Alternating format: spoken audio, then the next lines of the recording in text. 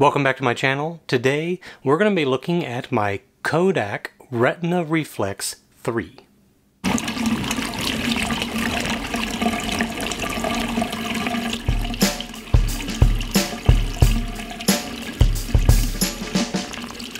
After World War II, Kodak made a bunch of different kind of cameras in their German factory, and that was the Retina series. And the original Retinas were folders that had a fixed lens, and I've got one of their models downstairs in my studio. I haven't used it yet, but they're good cameras and very reliable, really good performers. Eventually they started to make the Reflex series. So these are SLRs as opposed to rangefinder folders. The Reflex has several different models. The Reflex itself, the Retina Reflex S, the 3, a 4, and then an Instamatic version. If you're going to shop for one, don't get the Instamatic. You're not going to find Instamatic film. It's a big hassle. I wouldn't do it. However, the Reflex S, 3, and 4 are all viable cameras. Now, there's no service available for them anymore. Chris Sherlock in New Zealand is retired. He was the last actual technician that would work on them. He did, however, make a bunch of tear down and rebuild videos on these cameras, and that's what I used. I tore this completely down, completely stripped every screw, every spring, and then put it back together. It was not easy. It took a long time. It was very frustrating. Now, granted, I had no experience doing it either, so if you are experienced with it, it may not be that frustrating for you. It was for me. However, I got it put back together, and we went out and shot a couple of rolls. So I did a roll of black and white to test out and make sure everything worked, and then once I saw that it did, went out and shot a roll of Color Mission from Kodak. I've never shot that film before either, so this is a bunch of firsts for me. Color Mission and using this camera.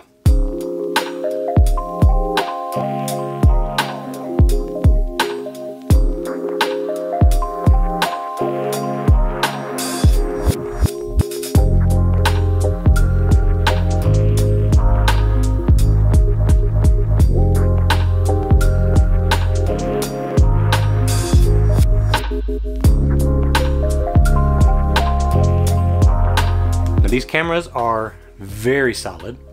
They have a cast aluminum body, so they're quite heavy for their size. The DKL mount lens has a variety of different focal lengths for this camera in the Retina line. This is the 50mm 1.9. I also have a couple of the 2.8 versions. There's a 28mm, 35, 85, 135, and even a 200mm lens. I've got the 28 and the 135, as well as the two different 50 versions. They are pretty sharp. We'll look at the samples here as we go.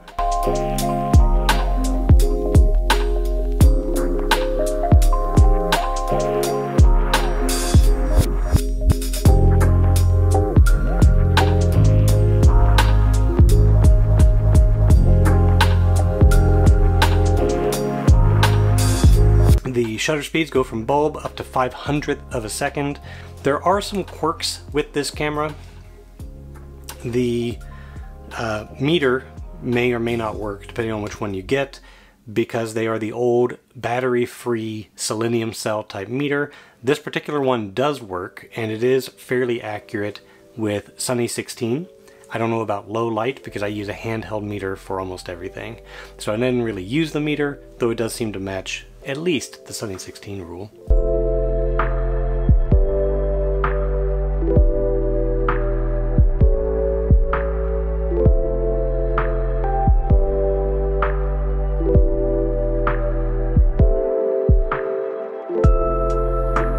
But other than that, it has a few different features on here. One is the wind lever on the bottom, and that can be a little odd at first, but I find it works pretty well. When you shoot, it's easy to just wind, and be ready for the next shot. It does have a shutter release lock, so it's a little button on the shutter release lever you have to push down.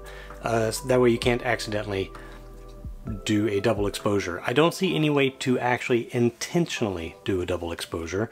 There may be a way in the manual, but I haven't looked.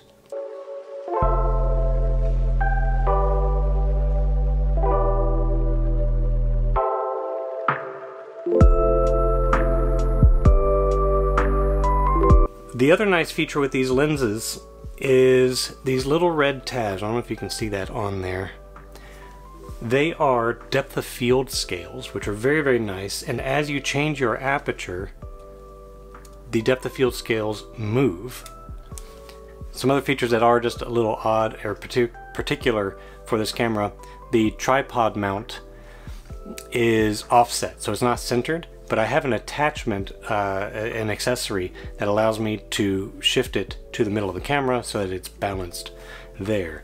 And then finally you have the frame counter on the bottom, so there you do have to look at the bottom of the camera to see what frame you're on, and it counts down. So instead of going from 1 to 36, it goes from 36 to 1. Once you reach 1, it will no longer allow you to advance, so you can't accidentally shoot more than 36 frames. So very interesting in that regard as well.